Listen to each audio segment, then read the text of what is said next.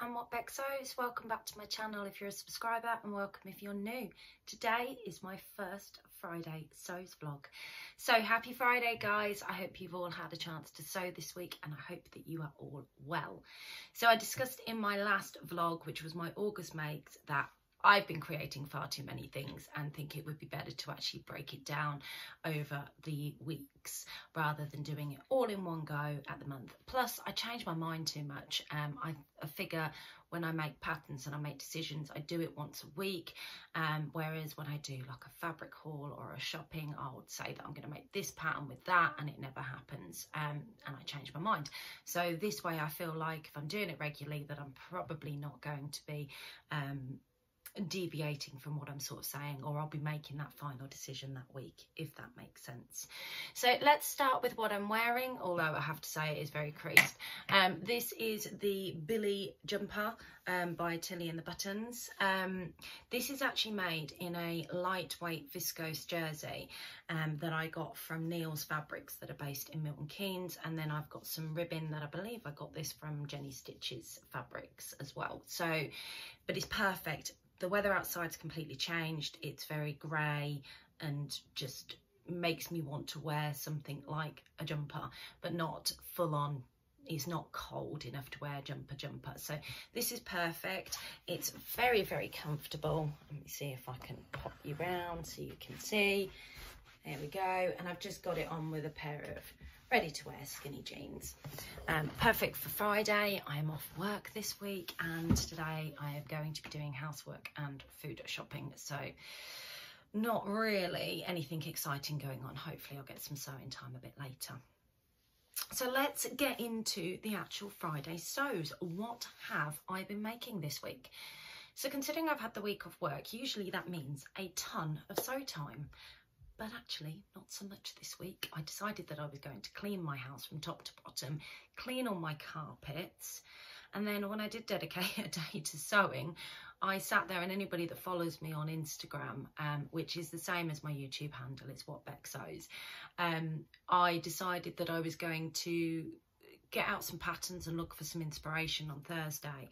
And actually what I ended up doing was getting out my patterns, reorganizing everything. Where I've been sewing in the weeks where I've been working, I'll put a pattern down somewhere, and then there'll be bits of pattern everywhere. So I grouped everything back together, put it all back where it should be, sorted my paper printed patterns from my actual digital printed patterns, if that makes sense. So the ones that are printed by the pattern company to the ones that I'm printing, sorted all of them out and put them into various different boxes. So I do feel more organised for it, but I did manage to get some sewing done. So let me show you what I've been up to. We'll start with the basics first. So I haven't actually brought out my September plans, which I've now decided is going to be an autumn plans, and I have made the decision that I've got an awful lot of things that I want to get made up, which is why I've done it into an autumn plans rather than a September plans, because then I'm talking about the next couple of months before we move into the really cold weather. But some of the things that would have been listed on there would have been some staples that I needed in the wardrobe, and they are some trousers.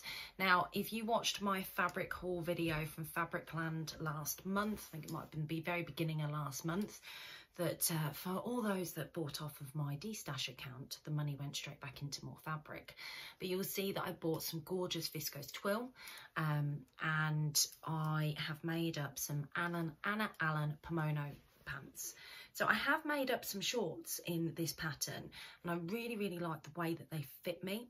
So I decided that I would try the wide leg, because I prefer a wide leg. It suits my shape a little bit more. It gives me more of that curvaceous figure that I do kind of have. So yeah, I've made these up. Now these are gorgeous. This red pair was the first pair I made, and with the pomono pants they have this lovely little detailing down the front. So on the seam line, I don't know if you can see that, on the seam line, you then, once you've sewn it together, you then take what is the inside. This is all in the same overlocker thread, so I don't know how well you're going to see this.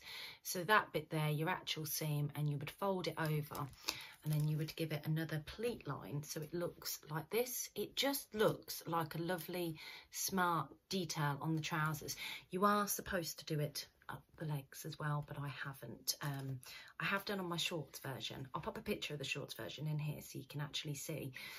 But what I did do with these particular ones, these were the first ones I got made up, and I was in such a hurry to sew after doing all of that sorting that I've made a bit of a error that I need to go back and fix, because I didn't realise that I'd done it until the very end. So can you see I've caught that pucker, and it's in a really awkward place on my body. So I'll pop some footage in of me doing a little 360 view twill video thing for you, so you can see me actually wearing these red ones. They are gorgeous. This fabric is lovely to work with, and actually the topic of conversation today that Jen has kindly provided is, what fabric do you prefer to sew in? And I've really taken a liking to viscose twill. I've made a few different things now recently in viscose twill, and I think it's got to be one of my favourite fabrics to sew. I mean, cotton obviously does everything you want it to do, but 9 times out of 10, because it's so structured at the end, whilst I enjoy sewing with it, I find that cotton, I don't fully like the make that I've made. There will be some things that get made up in cotton that I absolutely love, but I always find, because it's so structured and it hasn't got that drape across the body, I don't like it as much. So viscose twill, topic of conversation for Friday sews, is definitely one of my favourite fabrics to sew with. It behaves itself, and it's a lovely fabric as well. It's got this, I don't know if you can really see that, if it's coming up. So yes, these are the first pair that I made. What I am going to go back and do, and I might do this later this afternoon, I'm going to put some top stitching down on here, because you would have seen from the video footage, they look fine as they are, but I have found that the elastic is moving around in them a little bit. So if I put the top stitching on, the elastic will stop moving about, and I did that with my shorts and it worked really well. But I do feel these are quite luxurious. They've got that, because of that drape, you see, it's just lovely. Because of that drape, they just have that luxury feel. And my blue ones that I've made, these ones, I have made them slightly longer so I can wear heels with them. I love these. I think these look really luxurious. I mean, that colour's just stunning, but these just look, they've got, I don't know, it's almost like they've got a sheen to them, even though they haven't, and it's very, very matte coloured. They feel like they've got a sheen. Now, what I haven't done with these ones is I haven't done the seam line down the front. The reason for that being is I had no top stitching thread that was like a cobalt blue, so you can see that I've actually done it in sort of a navy colour, and I'm sure it would have looked fine, but I was very, very conscious of it when I was doing it. It's the same as the hem, you can see there. I mean, I know it doesn't stand out too much. It's not really coming up on the camera, but I can see it and I know it's there. Now, these I'm really happy with. These are my favourite out of the 2 pairs. I'll pop some video footage in of me wearing them. I just think they look great. I can see me in a pair of heels wearing these. I've got images of a black blouse, just either a patina blouse or an Anna Allen Anthea blouse. I'm just wearing them with these to work. I think they're absolutely stunning, and a lovely pair of heels to go at the bottom, which is why I've made sure that they're long enough to wear. But they are wide leg. So I think I'm going to give the Anna Allen pomono pants a try on the tapered leg as well, because I just want to see how that looks on me. I do think I will prefer the wide leg, but I want to see how it looks and make a judgment call when I've made them. What I will say is, guys, these are an incredibly quick sew. So I got these done yesterday afternoon. I think each pair took me about an hour and 15 minutes to do, and that was with cutting as well, because it is just one pattern piece. So you've got the front and the back, and you sew the 2 tops, so the crotch area down, and then you flip them around, then you sew round, and then you turn the waistband down, and then you hem. So it's a really, really straightforward pattern. Obviously with the top stitching on, these ones were even quicker because I didn't have the top stitching on them. So yeah, absolutely love these guys. I think they're a brilliant sew. They look nice and luxurious, and I would definitely be making more of these as I go into winter. I do prefer an elastic waist, by the way. I'm just going to say that. An elastic waist for me, because my belly fluctuates quite a lot, is just far more comfortable than having a structured waist. I know it doesn't always look great, and I think if I was a person in the the video footage that I've shown you, I'm wearing just a cami top underneath them so you can see what they look like, but I would wear a blouse over them, so it wouldn't be something I'd necessarily tuck in, so you wouldn't necessarily see it. Yeah, so the blouse would give me my shaping rather than the high waist. But I suppose that depends on your preference, and I actually think with that top stitching I could get away with tucking them in. So they were what I class as essentials. They were things that I needed to get made up as we go into the cooler months. I need some more trousers, and then I had a make that I wanted to make. So I've been eyeing up the Anna Allen Anthea blouse for a little while, but one of the things that I've been really unsure about is the puff sleeves. I didn't know how I'd feel about them. I was conscious about them making me look a lot larger. I think the fact that I've lost a bit of weight, I've mentioned this in a few vlogs. Last night, guys, I got my stone award, so I've officially lost a stone. It's taken me forever to do that. So yeah, I feel a little bit more comfortable in my own skin, some of my definitions coming back, and it kind of encouraged me to make this. Now I went for the dress.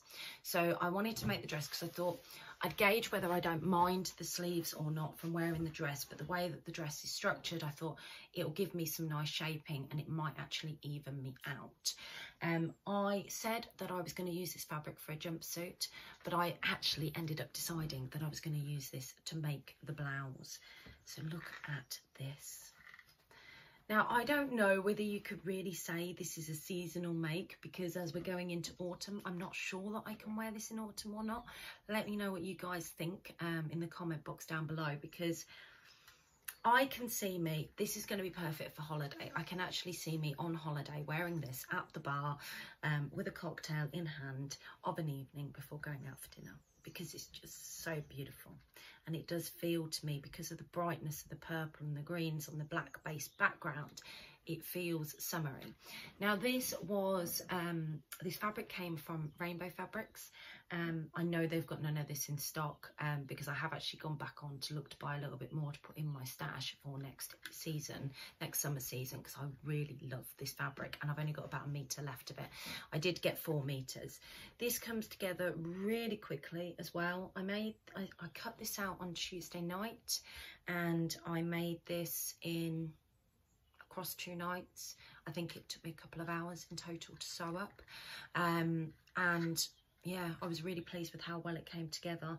I'm not so sure about the buttons that I've chosen. They seem to be slipping through. So these were just some basic buttons that I had in my stash. These are, I think they just came as like an assorted bag, and I've done them in sort of, there you can see it in that colour, in a purple colour.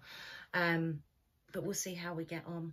I put it on without the waist tie, and I've actually taken some video footage of with and without the waist tie because I like it both ways.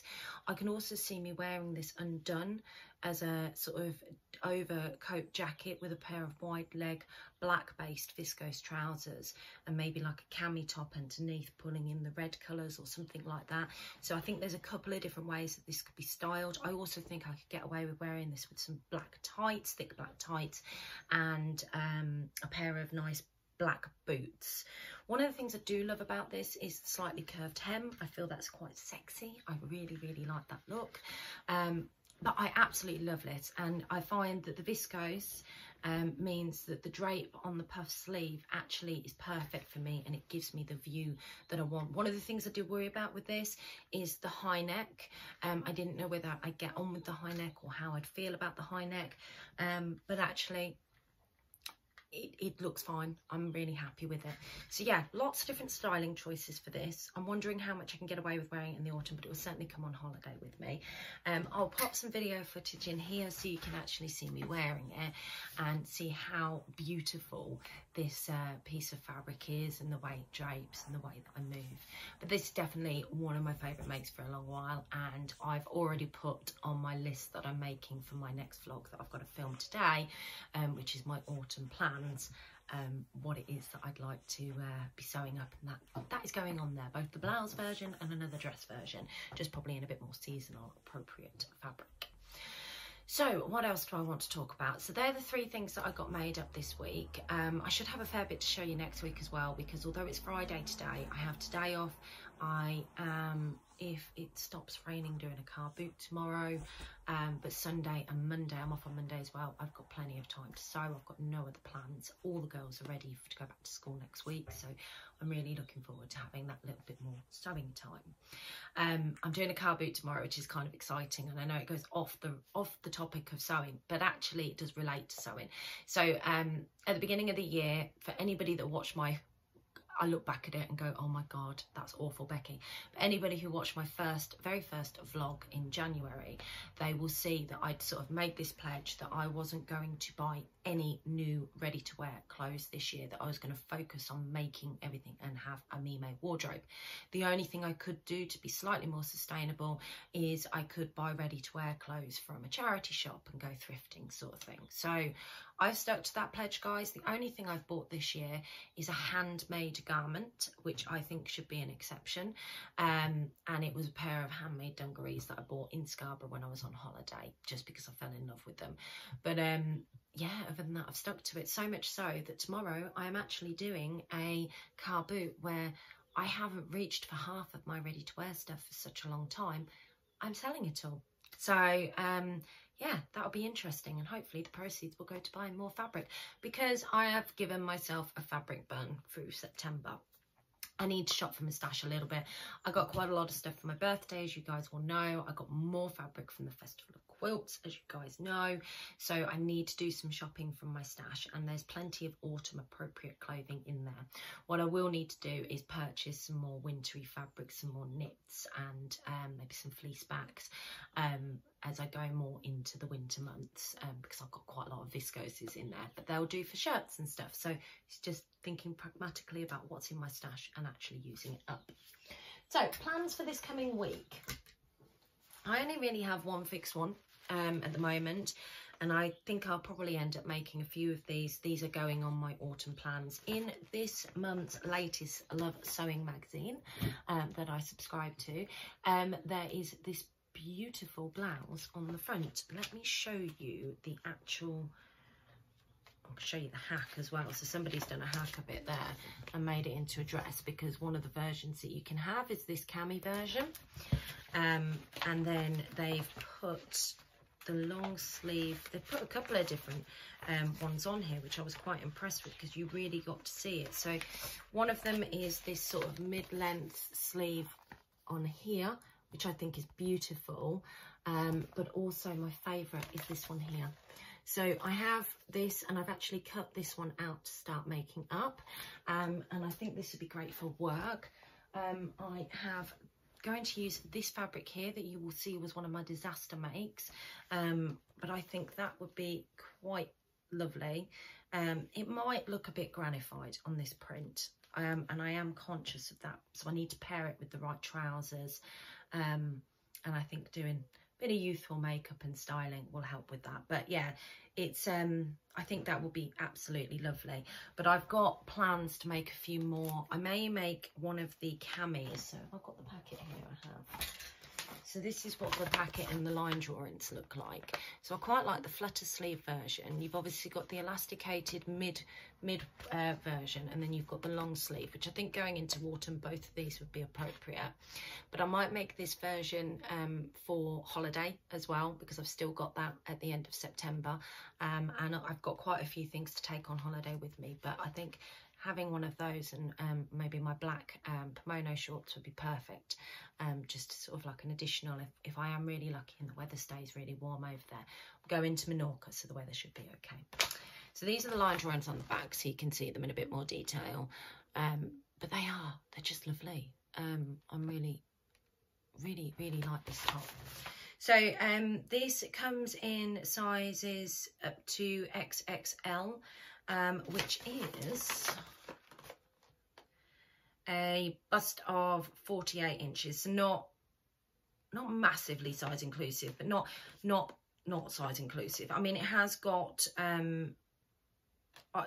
when I was reading up on this, it does come up oversized, and actually when you read the maker's profile in there, she said that she sized down on it. So I've gone for what my measurements put me in, which is a large, which is a bust of 38 to 40 and a hip size of 40 to 42. Now my hips are actually bigger than that, but because of the ease, and it doesn't give me the finished garment measurements, which is really frustrating, but because I've heard that it's got lots of ease, I think that'll be fine, but I'll let you know next week on how I get on with that. So that's the one thing I've got to make up. Obviously I'm pulling together ideas for my autumn makes as well, guys. So as soon as I've got my autumn makes lined up, I'm sure that there'll be a few more things that I get cut out, because I've got plenty of time to sew at the beginning of the week. And then next week, I know it's going to be a struggle for me to get sewing done. I am going to the IMAX in Birmingham on Thursday. I was supposed to be going Wednesday and Thursday, but I have a funeral to go to. So and that's for work, to do my job. So I'm going there and doing that on Thursday, so it's going to be a long day. I have to swim in Thursday night, so it's a bit of a washout on Thursdays. Tuesday will be my first day back at work, and I know it's going to be a long day after having a week off. I've already spoken to one of my colleagues and heard about things going wrong, so I know I've got lots to do when I get back. And we have a new starter in our team as well next week. So Friday I'm in the office looking after her, as my boss is currently on holiday. So yeah, it's going to be a jam-packed week for me back at work next week. But I do have Monday. So hopefully I'll have a few things to share with you. And I think I'm going to end up filming my Friday sews. I don't know, maybe when I'm back from work on Friday afternoon. But yes, it'll be an interesting week, and I'm looking forward to it. So I hope you guys have enjoyed my Friday sews content, and I look forward to sharing some with you next week. If you do like it, please give it a thumbs up, and if you'd like to see more, don't forget you can click that subscribe button and knock that notifications bell, because it will tell you when my new content comes out. And I will see you again on Sunday when I release my autumn makes. Thank you very much. Have a good week. Happy sewing, guys. Bye.